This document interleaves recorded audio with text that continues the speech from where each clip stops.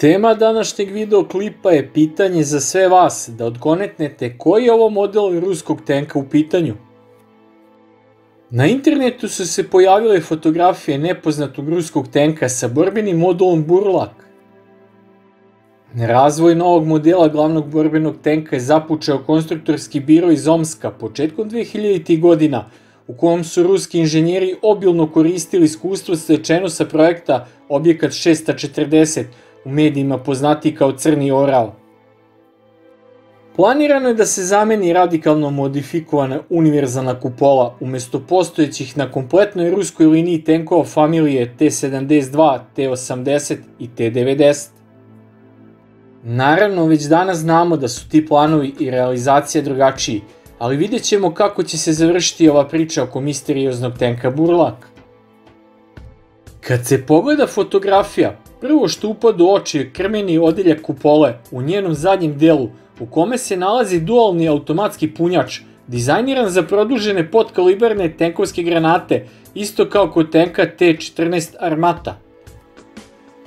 Na gornjem delu nove kupole se vide senzori u svim pravcima, što verovatno znači da ima detektore laserskog ozračivanja i aktivnu samozaštitu, odnosno da uništava različite tipove nadolazećih projektila, dejstvom specijalizovanih eksplozivnih punjenja lansiranih sa borbenog modula Burlak.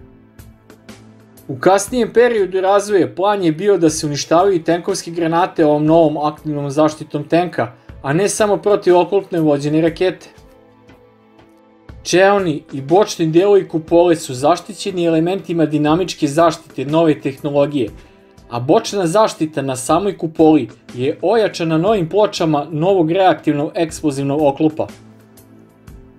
Tenkovska posada je smeštena u trup tenka i razdvojena od sektora sa borbenim kompletom tenka i rezervoara sa gorivom. Municija se nalazi u autonomnom transportno-utovernom punjaču na zadnjem delu produžetka kupole, koji je armiran dodatnim oklopnim pločama. Tenkovska kupola je podeljena na 3 odseka, na deo u kom se nalazi tenkovski top, deo s formacijskim mestom za komandira tenka i deo za nišandžiju. Pored toga, automatski punjač je tako konstruisan da bude izvan borbenog odeljenja. Sredinom 2000. godina ruski stručnjaci su bili podeljeni u vezi projekta ovog novog modela ruskog tenka.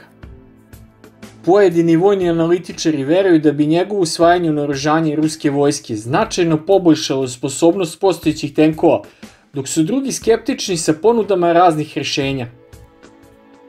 Sa druge strane, opšte je poznato da je za ovaj vid razvoja kombinovanja postojećih i novih naprednih rešenja daleko pogodniji konstrukcioni biro u nižnem tagilu, što se danas i može vidjeti na stvaranju potpuno nove kupole za tenk T-90M i izvozni tenk T-90MS.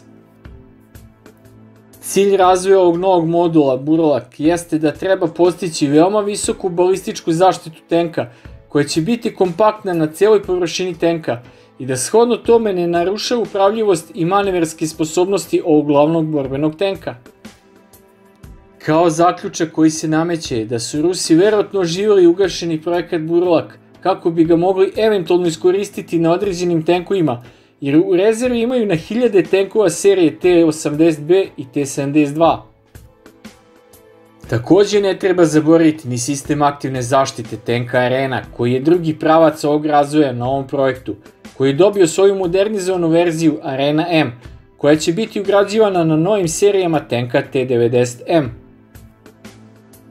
Što se tiče fotografije, definitivno se vide određene izmene u odnosu na projekat iz 2000. godina.